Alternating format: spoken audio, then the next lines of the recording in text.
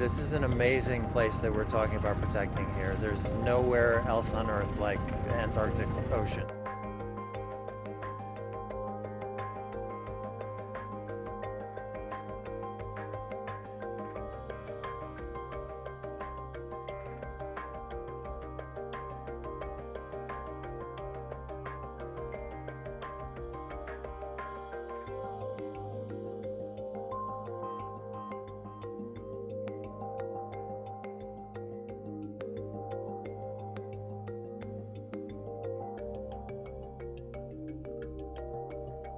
I think there's good reason why not very many people have tried to do what we're trying to do here.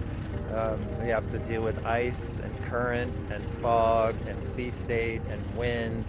It's really exciting, really dense seabed, full of life, a huge diversity, and also organisms living together, creating a 3D structure so that more organisms can live. And these can be very vulnerable to disturbance and they need special protection.